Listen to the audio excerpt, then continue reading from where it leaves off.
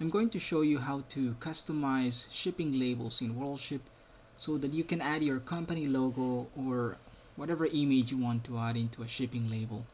This is one example of what I'm talking about.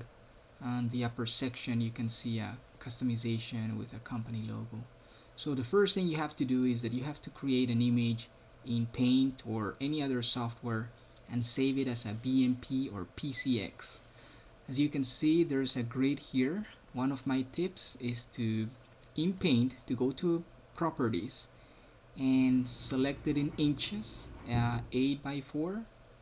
Once you have that, you'll have that grid, and basically you can start adding any information, any image or text. The few tips is that it has to be obviously black and white. I would suggest you not to use any grayscales or colors, otherwise it won't come up nicely in the shipping label. So be creative, add whatever you think in your company would work, and save it, as I mentioned, as BMP or PCX format. And once you have that, the second step is to go to WorldShip and do a few setups.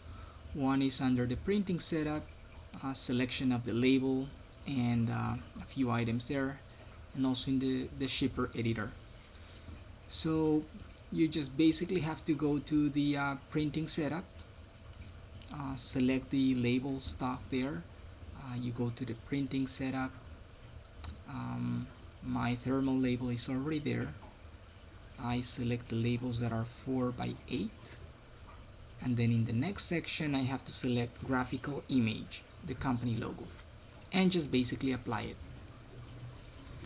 Once I do that, the next step is to go to the shipper editor, which is under tools.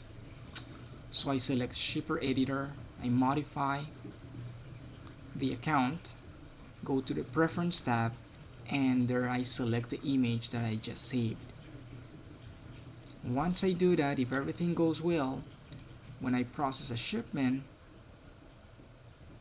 label should come out something like this. Forgive me here, it's a little bit dark. But the shipping label, the upper section should have the image that I saved. I have more information here if you need to restock your labels, and there you can see the label number as well. Now this won't work for all business models, and also if you're shipping like very high value items like jewelry, maybe you don't want to advertise it.